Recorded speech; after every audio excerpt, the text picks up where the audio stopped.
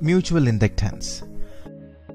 Mutual inductance between the two coils is defined as the property of the coil due to which it opposes the change of current in the other coil, or you can say in the neighboring coil.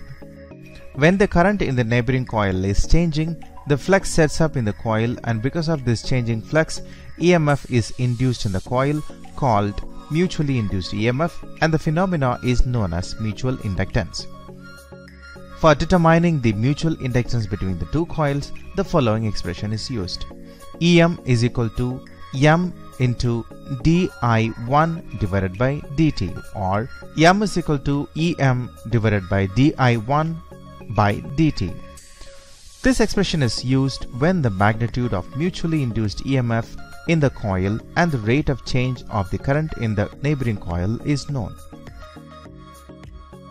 If EM is equal to 1 volt and di1 by dt is equal to 1 ampere, then putting this value in the equation 1, we get the value of mutual inductance as M is equal to 1 Henry.